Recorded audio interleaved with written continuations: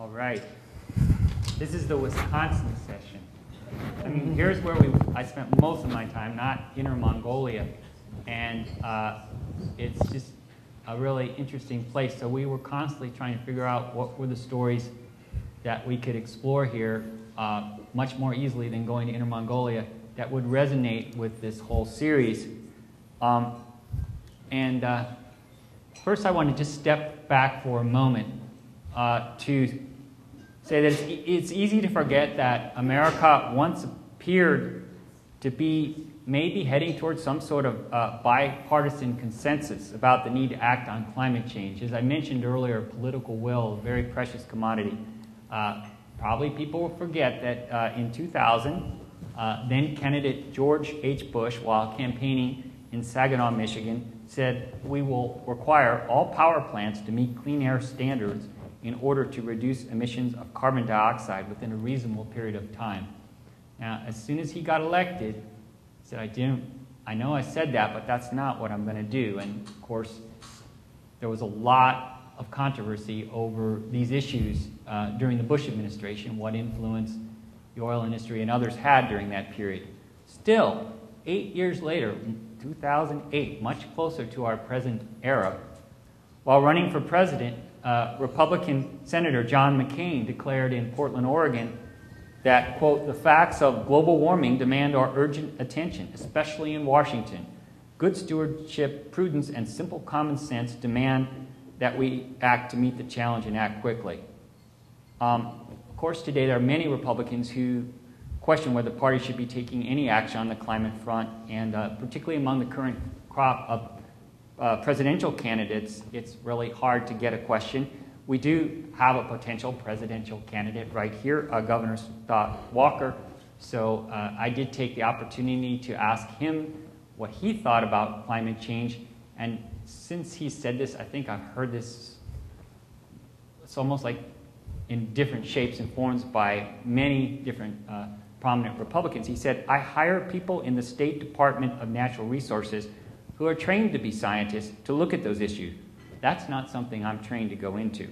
So anyhow, Wisconsin is a fascinating kind of stew pot to explore all the issues here, because we really have, and we're going to look at today in this panel where Wisconsin is in the whole effort to reduce carbon emissions as a state. And we're lucky to have with us today Gary Radloff, who's director of the Midwest Energy Policy Analysis Wisconsin Energy Institute, who's written extensively in some really great reports that I saw, that I looked at early on in my research, to talk to us about that. And Charles Franklin, well, first I don't want to, of course, skip over Erin. Erin Heffernan is one of the students who work with me, and she's done a great job, and she was very Wisconsin-oriented. And Alex Krause, who he may have left, but I wanted to give him a shout-out as well. He worked really hard on some of these issues as well. And so she dove into some of the wind issues that resulted in one of our articles. And Charles Franklin was good enough to stick into his legendary polling efforts some questions about global warming and carbon taxes for me last year, and he's going to talk a little bit about that. And then Kevin Croswhite, who is the director of the Wisconsin office of the Energy and Enterprise Initiative, which is launched by former Congressman Bob Inglis, with really one of the centerpieces of their ideas is that climate change science has some serious things to say to everyone, should be looked at, and that a sound Republican prescription would be a revenue-neutral carbon tax in which all the money that's collected, and as you tax fossil fuels, is then returned to the people in various forms, so there's no net increase for government revenue.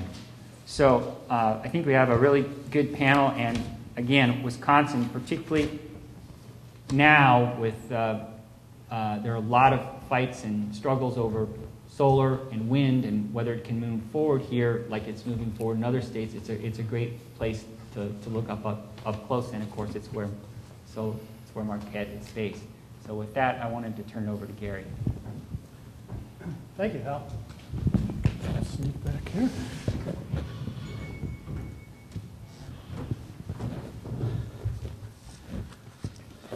Well, good morning. It's really a pleasure to be here. I was mentioning to Hal that my first professional career was as a journalist for about a decade. And so I have that tie. Moved on to public policy, and 30 years later, I'm still knee-deep in it, which gives you a sense of my age. When you talk about carbon, whether it's carbon reduction in Wisconsin, the United States, or China, or really globally, you're really talking about the energy marketplace. And we have to kind of keep that in mind. And I'll have a little bit of data here that kind of shows how big a role the energy market plays. But I like to say we're in a transition to a new energy economy. And that new energy economy must be based on clean energy solutions. But we have a legacy system that was built around carbon energy over 100 years in the United States or more, and it's treated us well. We have this incredible global economy. We have prosperity for most, and we benefit from that carbon energy system. But that legacy system has to change and go away in order for us to achieve greenhouse gas reductions, which I think are definitely needed. But I think the quote at the bottom kind of shows where we're at here, which is we need to build the new road. And nobody really gave us any plans for that. So we're carving it as we go. I work with a lot of policymakers, and there was a couple of years here now where people didn't even want to hear the word climate change. I think that is changing. But I think part of the problem is kind of how we message this. And I love this slide here from the World Wildlife Fund, because it's so simple and elegant, and people will understand it, which is if 97% of the experts told you it was dangerous to go across this bridge, would you drive across it? Well, of course, the analogy is that 97% of the scientists and researchers believe climate change is real, it's man-made, and with all due respect to the 3%, I can't believe they're holding up U.S. and global policy because of that skepticism. I like to say I wear my biases on my sleeve, too, just in case you have a concern about that. I think the key here in reinventing our energy system is to this point, which is our primary generation sources of coal, oil, and natural gas, and I think we have to keep natural gas in mind, even though it causes some improvement, are really the source of the problem. And you can see rather dramatically here on this slide the scale of that problem. And I have a few numbers. I'm not real good at numbers, so I always have to look at my notes. But just if you pick the year 2009, carbon dioxide from fossil fuel combustion contributed to 90% of the U.S. emissions, again in 2009, and that's according to the EPA. The electric power sector emitted 2,100 million tons of carbon dioxide during that period, and that alone was 42% of all U.S. emissions. So we know where the problem is. We need to address it. This is kind of a busy slide, but I really think it's an important slide because it shows us the challenge we face. The Lawrence Livermore Laboratory puts this out every year. If you go to their website, I think you can look back 20, 30 years. For the first 20 years, the slide didn't change much. Our generation sources were pretty much all the same, coal and oil. And then a couple decades ago, nuclear started to become a part of that mix. And only recently did renewables even show up on the chart. And you can still see the very small part. But you also have to realize, maybe it's not depicted all that well in this slide, the scale of this problem. I mean, we are big energy users in the United States. And so for us to change this legacy system, this carbon energy economy, to a clean energy economy is a daunting task. I think it's achievable, but we just have to kind of keep that in mind. It's going to take a lot of work. It's also going to take some public policy. I kind of like this slide. This came out a couple years ago, I believe, by Citibank. one of those banks too big to fail. And they said basically we're in kind of an evolutionary change. And I think that's a good way to think about this. We had the era of woody biomass. People burn things, if you will. And then the era of coal. And now we're gradually moving from this era of natural gas to an era of renewables. But the dates that they put out there, I think, are a little too far away. I think we need to make this evolutionary change speed up a little bit, if you will. And so we'll see kind of how that goes. So specifically here to Wisconsin, right now we have what's called a 10% renewable portfolio standard, which is a 10% mandate that our regulated utilities provide at least 10% of their energy generation from renewable sources. A couple of things to notice on this in terms of Wisconsin achieving this, and we did actually achieve it in the last year. The mandate was actually a year out. They achieved it a year early, which I congratulate the utilities on that. But you'll see we got an awful lot of it from out of state. The good folks of Iowa have a lot of abundant wind that I think people purchased from in power purchase agreements. And the other thing that I think is probably worth noting on here, I have trouble sort of reading the slide from where I'm standing, but look at the amount of solar generation in Wisconsin. It's less than 1%. Now, I think you've probably heard about all the hoopla about fixed charges and utility rates. It's been kind of a hot item here in Madison and Milwaukee in the last 48 hours even, as there were public hearings at the Public Service Commission. I kind of call what's going on in the Wisconsin utility sector as a solution in search of a problem. Wisconsin's PV is the threat to utilities, and it's less than 1% of our generation. So obviously what they're concerned about, though, is the future and the transition as a solar PV comes down in price, that it'll get more and more into the marketplace and erode some of their revenue base. So where do we stand compared to our fellow states? Again, it's kind of hard to see with this slide because it's all subtle greens, but we're actually below the average now, even with our 10% mandate. So I think Wisconsin has a lot of work ahead of it. We are a coal state. I believe still 50% of our energy is from coal, which again, as you saw in the earlier slide, is the highest greenhouse gas emission carbon source. And this is the one that gets people's attention. There was a story in yesterday's newspaper by the Center for Investigative Journalism where they used this slide, and they talked to me about this, which is Wisconsin has completely gone the opposite way of the U.S. trend. The U.S. trend for solar PV is sort of going off the charts. And Wisconsin, just in the last 3 to 4 years, has taken this incredible dive. And it's all about public policy. The access to people to provide and sell solar is pretty much blocked in this state. It's centered around something called the third-party business rule, which basically says if you generate energy and your company is installing these systems, you have to be a utility. And if you've ever looked at the statutory definition of a utility, if you're a business person, you probably don't want that definition. And just one brief aside is in California, the majority of installations have come from these third-party leasing, which allow a company to come in like Solar City and install it with no money up front. So even if you didn't have a lot of savings, you could try to do that. Right, exactly. A good point to make. There really are now two ways the marketplace allows you to get into putting solar on your home or your small business. One is a lease type arrangement, and the other is they'll actually loan you the money. So it really has become quite easy in many states to install solar.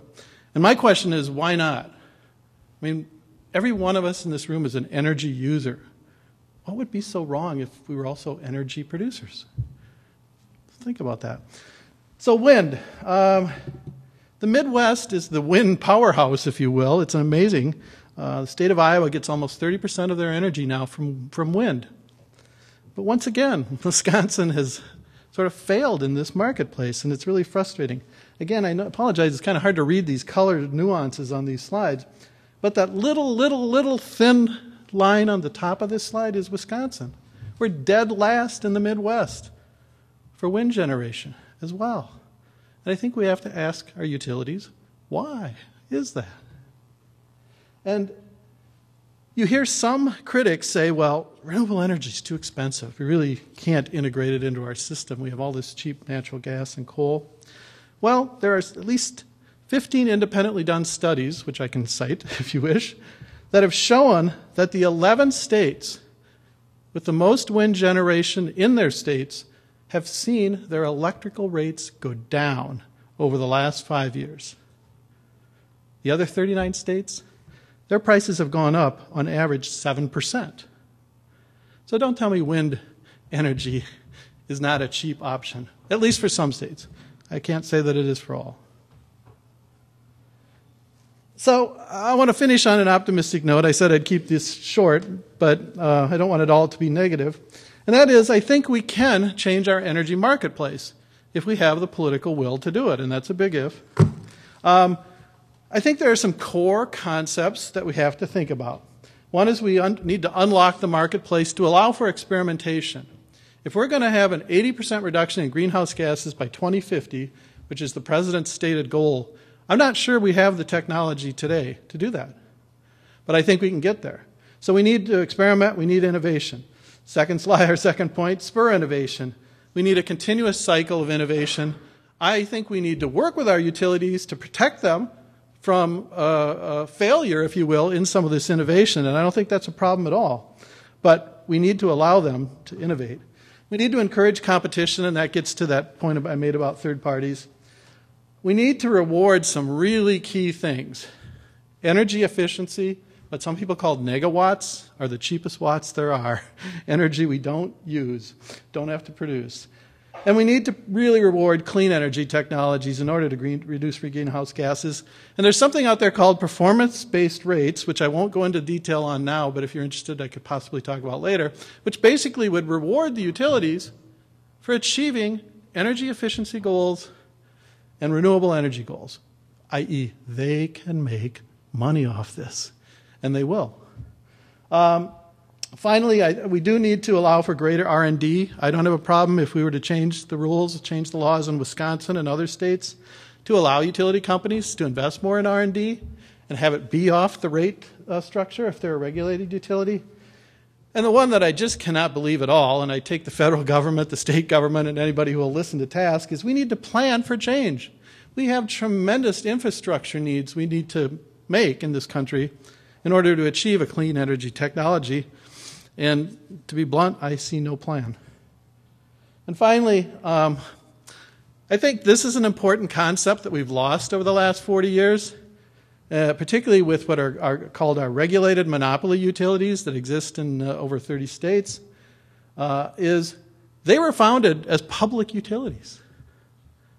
If you go back and look at the legal analysis, and I think the citation at the bottom of this slide by Dr. Boyd, there's a great paper out there that he wrote on this topic, is we've now over the last 30 years lost this concept of the public utility, and we need to bring it back quickly and remind them that they are public utilities, even if they're an investor-owned utility. So kind of think about that one, chew on that. And I do, yep, that's it. I thank you for your time, and we have a great panel here. We'll talk some more about this.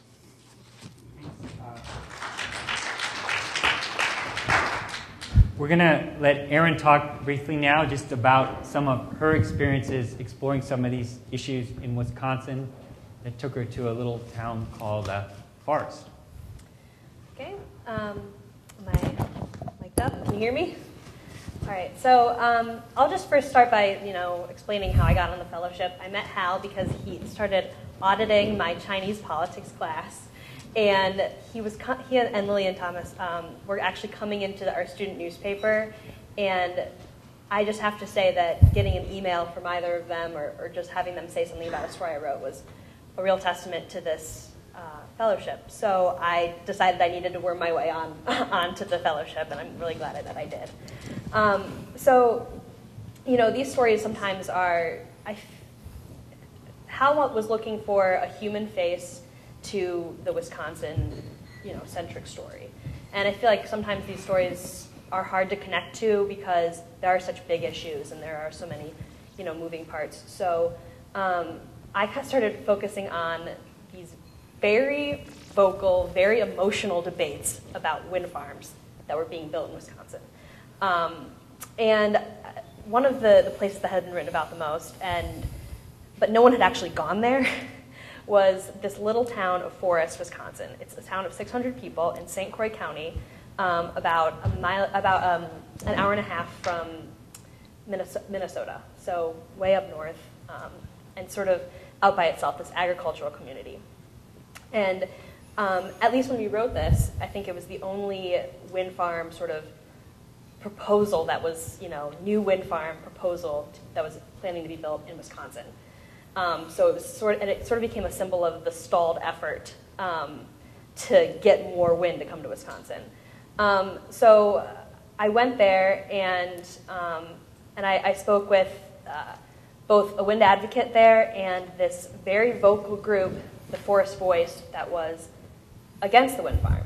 And what they had managed to do there was they recalled their entire town board, who were in favor of the wind farm, and they elected in people who were against the wind farm. Then there was legal battle after legal battle. The wind company made it so that they were under the state board rather than the local board. And then the local town board decided to sue the wind company. And so now they're in a legal lawsuit that they, should have to go through the local town board. So, 2 years later, they still haven't broken ground on the wind farm. And Wisconsin still hasn't had another wind farm come in that time, at least. So, it was kind of looking at and talking, and these people, you talk to them, they say that the argument has truly torn the town apart, and it's just apparent when you go there. They say, neighbors who had been friends their entire lives aren't talking to each other. I mean, this is a tiny place. There's one bar, no stoplights. Everyone knows everyone. But you drive down the streets, and there's about every other door has this no turbine sign that they've been spreading out. So you can just see it. You can just see the division. And then Hal, took that story and connected it to the larger division over wind and how these people are, being taken up by, legislative members in Wisconsin and nationally to block wind. And it's a lot of, I guess a lot of questions people have is why are they so against wind? So there you have to say you spent a night in a haunted, a house that where there had been huge complaints about how wind farms were disrupting their health. So yeah. It didn't quite turn into a total story, but you did spend. Yeah, I'll talk about that. Yeah, so one of the biggest complaints that these people have is that wind turbines make you sick. And there's much debate over this, where areas that a lot of wind turbines are going in. They say that sleep deprivation, headaches, all these other things. So one of the most vocal people who are complaining about this in Wisconsin, who's living on a wind farm, Jerry Meyer, we wanted to see if I felt anything when I went, if I felt any health effects, because a lot of these people were complaining that you could feel it within hours. So I went and I spent the night. I was kind of the lab rat, I guess, to see if I felt anything, and I didn't. But we never actually turned it into a full story because it's hard. It's such a tricky topic, if I didn't feel anything, will everybody not feel anything? And we just decided to go in a different direction. But it was a very interesting experience to sort of talk to these people, and we went to the largest dairy farm in Wisconsin when we were kind of looking into biogas for a while, and so we went on a lot of different sort of reporting adventures, which I think were just totally invaluable to me. So so I'm really appreciative for this opportunity. Yeah. Really appreciated her help, and she was also at the Seattle Times this summer. So I guess now we're going to turn to the political side of the equation, because political will, you've heard those words come up quite a bit. And so we were curious, so we turned to Charles Franklin, who's nationally recognized government scholar and pollster, and has become director of the Marquette Law School Poll since its inception in 2012. And he's been a full-time faculty member since 2013. Yes. Good to be here. Thank you. I'd also just say at the beginning that as sort of a journalism groupie, it's been nice to be around the O'Brien Fellows, and we haven't had coffee every day, but every encounter has been enjoyable, not just with Hal, but with the other fellows and the new fellows this year. But Hal's project was particularly apt because a professor in the Diedrich School, Bob Griffin, and I have been collaborating a little bit on climate change questions. In 2012, we were able to include items on the law school poll that asked about global warming and the evidence for it and whether it was scientifically based. And we particularly timed that because it was at the end of an unusually hot summer. So in the spring last year, after an unusually cold winter, we thought it was a good opportunity to repeat that question because of the issue of how people confuse climate change with short-term weather events and how much difference would we see there. But through either wonderful serendipity or subtle planning on Hal's part, the opportunity to include those items with Bob also arose just at the moment that Hal was interested in looking at carbon tax opinions. So we were able to combine the two in one survey, and this is one of the nice things about having the poll is the ability to work with colleagues in other colleges and other departments to address some of these things. So what we asked here in Wisconsin, I'm going to talk about just two items, and unlike people that actually have proposed solutions to problems, all I can talk about are the political divisions and coalitions that any kind of approach to these issues face. So that's what we'll talk about here. And the first thing is in our questions about do you believe the Earth's climate is warming or not, we see a very large here in Wisconsin perception that it is. 63% believe warming is taking place. 31% say it's not, and that's across those two surveys, both 2012 and 2013 or 2014. So that's more or less in line with national opinion polls. We then tried to craft a question about a carbon tax. And this is a little tricky because, with all due respect, most people don't wake up every morning thinking, how could we tax carbon in an efficient way? So the way we presented it to people was, would you favor or oppose a tax on carbon to reduce emissions if the costs of that tax were offset by reductions in other taxes, so there was no net change in total taxes. So that was the way we tried to inform voters of what we meant by a carbon tax. And on that item, support was at 51% for that kind of tax, 38% opposed. So down a bit on support compared to belief in warming, so the solution not quite as well supported, and up from 31 to 38% opposition.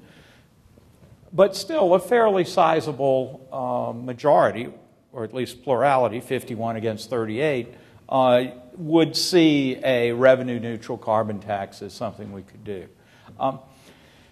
So that was the first cut at the data. What I want to really mention today are a couple of things. When Hal and I first talked about it, one of the questions was whether there were generational differences here that would stand out, and especially would they stand out within parties? Would we see different generations within the two parties having different views? What we find is some evidence that there are some generational differences on the question of warming, But I didn't find any generational differences that were statistically reliable on the carbon tax solution. So the finding is that younger voters within the Republican Party and within the Democratic Party are more likely to say global warming is real, and older voters in both parties that it's not. But there's also a partisan difference, with Republicans considerably more skeptical on average than Democrats are. So that difference, that age effect, that generational difference, if you will, shows up on the question of warming, did not show up on the solution, though, where there was no age effect at all. So let's talk about where there are clear differences, and the first will hardly surprise anyone in polarized Wisconsin, that there are huge partisan differences here. There are also huge ideological differences. Liberals and Democrats are much more willing to believe in warming and much more willing to support a carbon tax. Republicans and conservatives much more unwilling to support a tax and less likely to agree that warming is taking place. So in the question of sort of how do you marshal a political coalition on this, that represents exactly the dilemma. Two polarized parties that can't find overlapping coalitions that might allow a deal to be made are going to face some difficulty with this.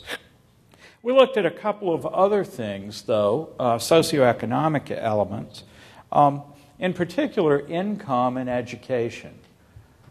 What we found was that the higher someone's years of schooling, from high school or only elementary school up to a postgraduate degree, the more education people had, the more they accepted the notion that climate change was real, that the climate is warming. But interestingly, on that question of warming, there was no effect whatsoever of income. Rich or poor didn't make any difference to whether you accepted the idea that warming was taking place. But when we move to the carbon tax question, again, education played a role making people more willing to accept a revenue-neutral carbon tax. But here, income was noticeably negative. So the higher your income, the less willing you were to accept the carbon tax, even though it was presented as revenue-neutral. Now, we didn't probe that enough to know if that's because higher income people think that even if it's net revenue neutral, and they will end up paying more for it, or whether it's simply a greater skepticism of any kind of tax-based solution among higher incomes. But notice the contradiction here, because of course, here at a university, it's good news that the more education you get, the more money you make. We like that. It's a good reason to go to college. But it means that the education effect is driving up support, but higher income is driving down support. So there's a bit of a divide between those two groups, which in many ways are an overlapping group. One element of their status, higher education, greater support, but another element, higher income, less support for the carbon tax. So I will close with this notion of the political coalitions that are out there, a sharp partisan and ideological divide, which must find, in order to solve that problem, some overlapping groups from both sides that would like to accept action. Now, maybe it's a carbon tax, maybe it's something else. And then finally, on the education and income side, you have a social status effect that pushes in opposite directions on the solution. Well, thank you so much, Charles. That was really interesting, and that's a lot more in depth than I've heard. So it was really interesting, and it's a great way to segue into Kevin Croswhite, who he was kind enough to let me badger him with interviews and everything. He was featured in one of our stories for just all the reasons we've been talking about. Is it possible that we could reach a bipartisan consensus, or is it even possible that there are maybe generational changes within the Republican Party that will emerge as people of a younger generation take more power in the party? I don't know the answers to these questions, but Kevin is really devoting his time and effort to focusing on these issues, and he has some really fascinating stuff to talk to us about. So. Well, I'd first like to thank Marquette and the O'Brien Fellowship for supporting journalists like Hal. I don't speak alone when so we all enjoyed his work. He's done some fantastic things with his series. So with the Energy and Enterprise Initiative, we're a group of conservatives that believe climate change is an issue and we should do something about it. And I'm not kidding, we're real. We're headed by former Congressman Bob Inglis, who was in Congress for 12 years, and then the country decided to have a Tea Party and not invite him. But he's a very conservative guy. He had a 97% rating with the American Conservative Union, 100% Christian Coalition, and I want to say single digits, and he still doesn't understand why not a 0 with the AFL-CIO and a few other more liberal groups. But we're a very conservative group, and we think that the scientific consensus around climate change brings us to believe that we should look at this as an issue that we should present a solution for. So we look at the climate change a little bit differently than many do, though. We look at climate change as an economic issue with environmental effects. And because of that, our solutions definitely reflect that kind of idea. And we think a lot of the issues that Professor Franklin here has showed that we have with Republicans and conservatives on climate change is because a lot of the proposed solutions kind of take the opposite direction. With Waxman-Markey or cap and trade, where was proposed a few years ago, cap emissions and then trade allocations, it would have decimated our economy. Manufacturing would have been hurt pretty substantially. Just because international competitiveness would be harmed quite a bit. So we take a little bit of a different direction, and we look at it and what does a conservative perspective look like on climate change? Well, first off, it allows price signals to compete. It allows price signals to dictate fuel sources and allows the free market and free enterprise to advance forward. Secondly, it's revenue neutral. We don't want to grow government anymore, and that's part of the problem with cap and trade. It grows government substantially. And then thirdly, it ensures that competitiveness internationally that we think we can achieve through a border adjustment or different tariffs. So with price signals, how do you allow price signals to work? Well, first off, you have to stop the government from keep their hands off the scales for different technologies and fuel sources. So that means getting rid of all subsidies for various technologies and fuel sources. So renewable energy, but also coal and oil and any across the board, getting rid of subsidies. But that also means getting rid of possibly the biggest subsidy we have now, which is the ability to pollute into the air at no cost. We can debate and discuss what the social cost of carbon is, but I think we can certainly say with a very positive degree of confidence that it's certainly not zero. There is a cost of polluting, and carbon emissions certainly has a cost not only to society but to our economy. And what is that risk? And as we've seen, industry has started to price this as well. Insurance and Wall Street is really pricing carbon as a risk to the climate and how it can affect our economy. So you do that by removing subsidies across the board and then adding a price to carbon, which I think we're at $47 is the interagency price that we've likely looked at. So price carbon, remove all subsidies, and allow free enterprise to actually dictate fuel sources. Solar, wind, or whatever have you can actually compete and foster new innovation, and we can grow the economy simply by allowing free enterprise to take charge. With revenue neutrality, that's something that points that we would like to take action on climate change. Carbon tax is the way we think we can do it. It's kind of as a negative externality that we have with carbon emissions. It's through a carbon tax. But with that said, there's a way we should do it. And the two things that we're absolutely necessary that we would like, and it is revenue neutrality and a border adjustment. With revenue neutrality, we're not too specific on what we'd like to cut in taxes. I know there's some regressivity issues that you can combat with a payroll tax cut or a corporate tax rate cut. But either way, a dollar for dollar cut in taxes actually would grow the economy. Taxes are harmful to the economy in any way, but some are worse than others. And I think climate change is happening. So I definitely want less carbon emissions, but someone who's more skeptical, some of my fellow conservatives, unfortunately, that might be a little more skeptical, may possibly want less carbon emissions because they're not sure climate change is happening. But we probably or possibly or definitely want less carbon emissions, but we absolutely want more income. We absolutely want more economic growth and prosperity. So by taking a tax off of income or businesses or various other productive taxes and putting it onto carbon emissions, you can actually create a more pro-growth tax structure while reducing the risks of climate change by allowing free enterprise to take hold. So it's Art Laffer, chief economist for Ronald Reagan, famous for the Laffer curve, actually helped devise this with us. And he's agnostic on climate change. He's an economist, he's not a climatologist. He's not sure whether climate change is happening or not.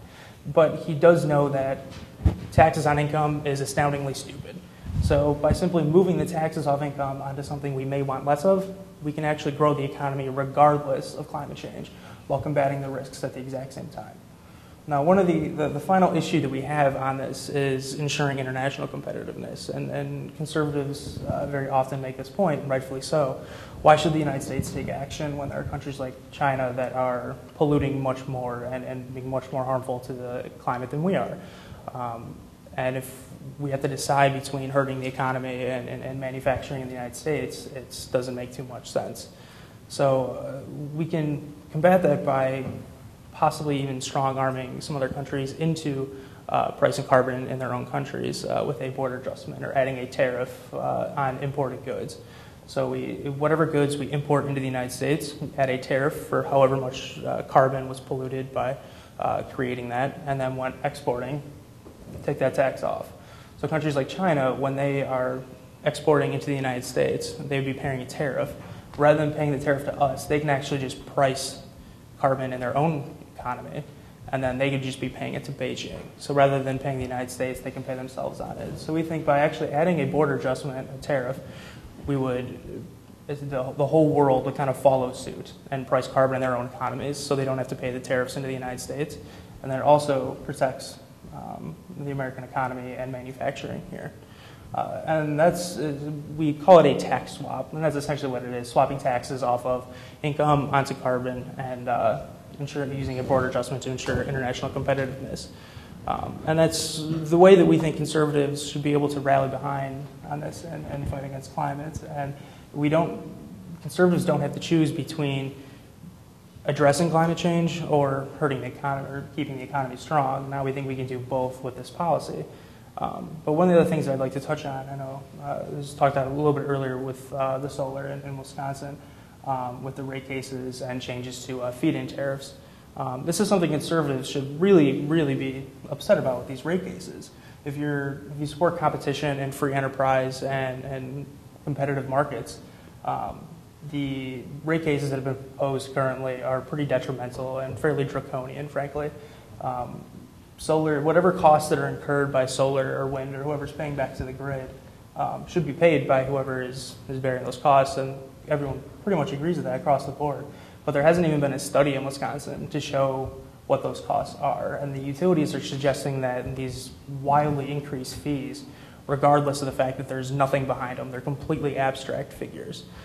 So the utilities at this point are, as suggested earlier, are hedging against growth, and as a conservative who would like to see competition in this, it can be pretty detrimental.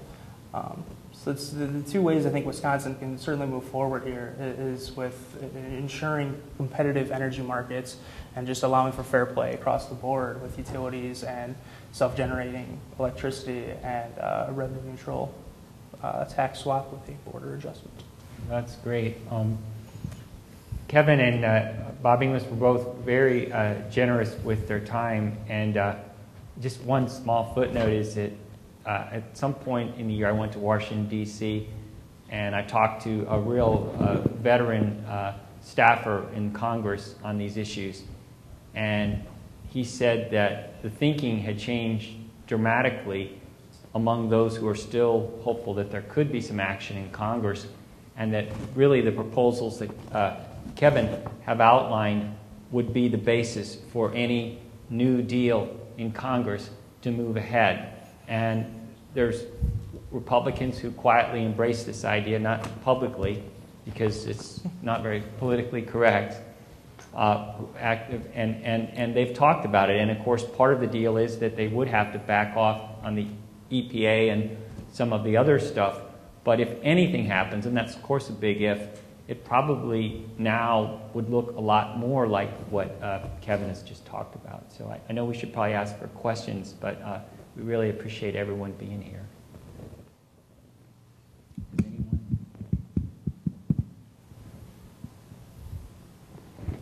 Sure, John. I was happy to hear that there's a conservative position on the science of climate change. In the solution, it did feel a little bit like you guys are trying to leverage the issue to get some other sorts of political changes. So if you knew you couldn't get those other kind of changes in taxes and so forth, would you still have a position on climate change that respected the scientific data? Sure. Do you have a plan B?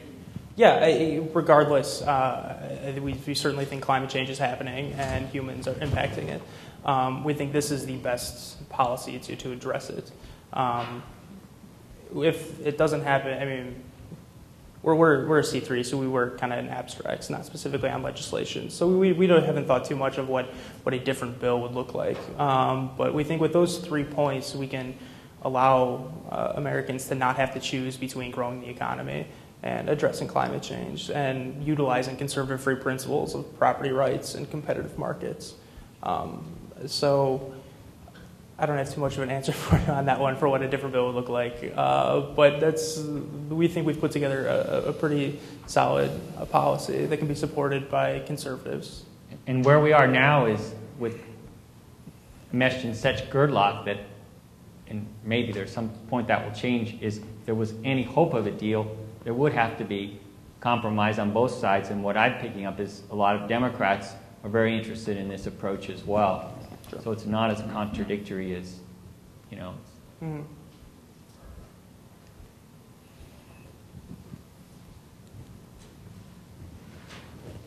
This question's going to be for Kira. I'm curious about, you referenced the issue of Wisconsin having this barrier from third party. It prevents us from having better solar. Could you just talk more about that and why we might have that in Wisconsin versus California, which I understand doesn't have that restriction?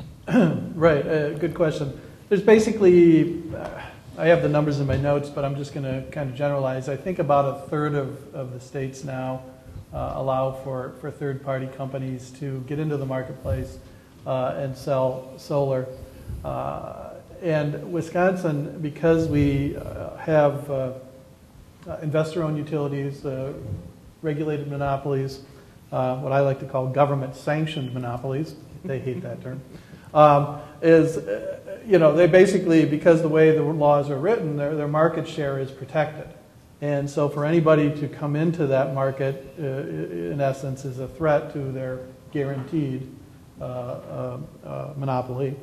And so it would take action by the legislature to change the statutes. And there was a bill last session to do that. And I know a number of NGOs are out there pushing that legislation. And hopefully it'll start to get a little more debate in this state. Because, I think it's an issue that would really unify conservatives and liberals or Republicans and Democrats. And I spent a good chunk of my career dealing with both parties, in fact, working for both parties at one point, that I think it is something that they would actually be open to, because they are a little astounded, like, really? Businesses can't get into the marketplace at all? And that's pretty much true. There are sort of little ways around it, but I won't get into those subtleties. But basically, fairly quickly, you would be considered a utility if you were installing, let's just say, more than 10 solar panels for businesses or individuals. And so it will take a statutory change in order to allow those third parties to come into Wisconsin. As Hal mentioned, in California, it's just completely changed the marketplace. It's extremely competitive, and I actually think it would be really good for the state economy to do that. And the thing that we could do, I always kind of reach out to the utilities and say, okay, come on, please work with me here. Is I think we can create new marketplaces for clean energy technology let the utilities compete. Let them form their own third-party companies or partnerships with existing third-party companies and compete directly with these, so-called out-of-state companies, if you will. Eventually they'd be in-state in that marketplace as well. But it would definitely take statutory change to do that. In Washington State, we also don't allow third-party leasing, but some of the biggest opponents, we have a homegrown solar industry, and they're worried that the big boys are going to come in with all this leasing and that they can offer a better option just by having financing for the people who don't have the money, and that the returns aren't as good on the leasing, and that they should, that it would just sort of be the end of the homegrown. That's one of the arguments. And so there's been incredible lobbying on these issues. Because very much so the solar leasing folks say, look, let us all compete, and they want to have the rules changed in Washington. So we're going to be seeing how they're changed very soon. But when I came home to Washington to write that story, I found that story could be written from Washington, and my editors like that. I said, just Dateline 1 from Washington State. I have a question more from an economic standpoint. And this is what a college student knows from basic economic classes. So in terms of being able to introduce all these third-party companies to compete in the Wisconsin market for solar, wouldn't we have to subsidize, though, the utilities? In terms of their losing market share? That's a great question. The one thing I have to say, I'm going to shift it just a tiny bit, but I'll try to get back to your initial question about this debate around the fixed charges and what the utilities are now asking for, is there is a legitimate dimension to their request, which is they have high fixed costs. I mean, those, the wires, the equipment that generates it, their staff, the people that go fix things, whatever. Utilities have high fixed costs. But traditionally, they recover them through the traditional rate process.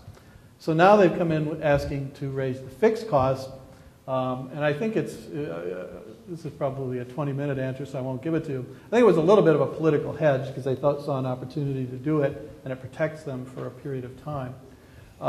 So to your point, though, there are lots of other ways to help utilities pay for their fixed costs. One is the traditional rate structure. They come in every couple of years to the Public Service Commission and ask for a rate increase. It's public, it's debated, you can challenge it, whatever. But also, what we've proposed at the Wisconsin Energy Institute is some rethinking of our utility. And I have a paper that we wrote that's online, self-serving plug here. I can maybe show it to you later.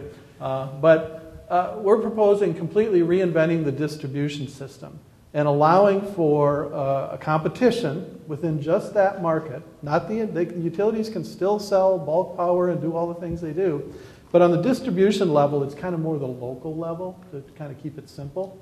You could make that a competitive marketplace, and again, the utilities can compete in this. What this would allow actually to occur for utilities is it would grow what's called the value pie. For economists, you can understand. Let's create more wealth with new opportunities of PV panels, microgrids, energy storage, electric vehicle plug-in. There's all kinds of ways the utilities can make money other than selling you dirty coal. But you do have to reinvent that marketplace. And that would be kind of both a statutory change and an economic mindset change, if you will. But it's very achievable. This is not just a bunch of crazy university researchers. The state of New York is doing it as we speak. In the next 6 to 18 months, New York will completely reinvent its energy system. Just piggybacking a little bit on that question, from a real micro standpoint, from my own personal experience, when I wanted to buy a solar-powered water heater several years ago, the cost, my question is the cost of production on solar power on those types of appliances and things reasonable? Is it coming down? Is it getting better? Because the cost of actually buying a water heater solar powered was, the return on that was going to take many years. It was not at all even competitive, even close. I would be willing to pay more for it, but not that much more. It was so out of whack. Things on that. One is, I don't think on the water heaters, the prices have come down as much as the photovoltaics. But the second thing is, you're not getting any benefit for saying, you know what, you're saving carbon emissions, and so therefore, like in some states, like they're saying, like if you do that, you're going to get this type of credit or this type of this or that, because we understand you're going to be cutting down on some of your carbon emissions. With no price on carbon, the payback looks pretty bleak. If you start to get credit for that, depending what price you put on carbon, the economics would look better. So I think those are all part of the puzzle. Having that recognition, and then that's an important thing. And to piggyback on what Hal is saying is the price of photovoltaic, the solar panels on your house basically, has gone down 80% in like 4 or 5 years because of market competition. I mean, you get more deployment, price goes down. And the second thing that really brings down price is something that I'm doing some work on in the state here is called the Energy Technology Innovation System. And basically, if you encourage entrepreneurial and investment in R&D in an area, which I think with clean technology is ripe for, it can bring the cost down quickly. So I think that there's both market forces and innovation forces that can bring prices down, not just for solar water heaters or solar PV, but for other technologies as well.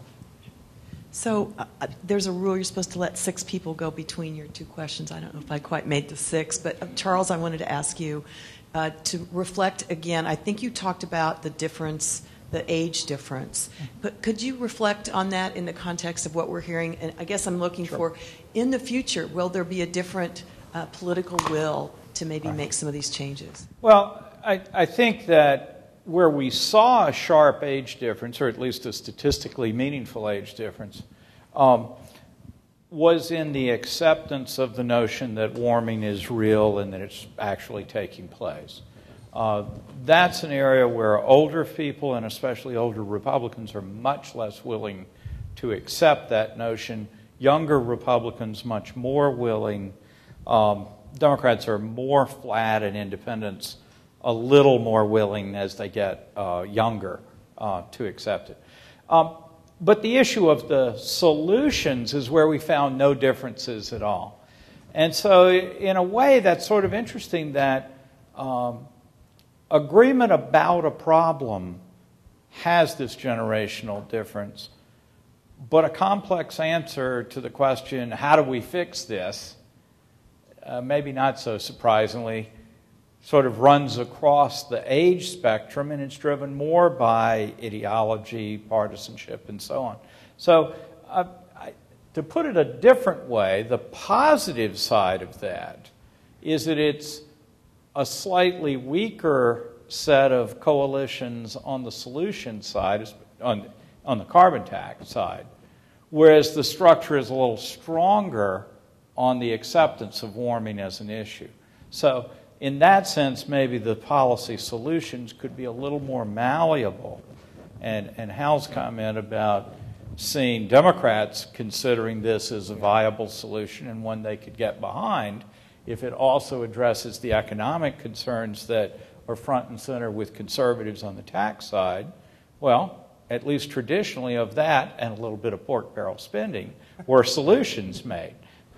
And I was just wondering, because since we have to wrap it up, we could let Kevin have the last word, because Kevin goes around to college campuses extensively. He talks with people, some of whom might talk to me and some of whom might not. But this isn't scientific polling, I know, but I just think he should have the last word on that. Yeah, very anecdotally, we've been speaking with college Republicans and young conservatives across the state for a while now. One of them's right over here, one of your Marquette college Republicans here. And younger conservatives get it. They see issues with possible solutions, but they think climate change is certainly something we should address. And as younger conservatives, look at our last 2 presidential elections, see issues with how we're performing in the ballot box. And this is something where conservatives can come across the aisle and say, we have a solution for you here. We're not anti-science. We have ideas, and this is something that we can actually work with you on. And this is something where we can move the conservative movement forward and improve the economy and combat the issues.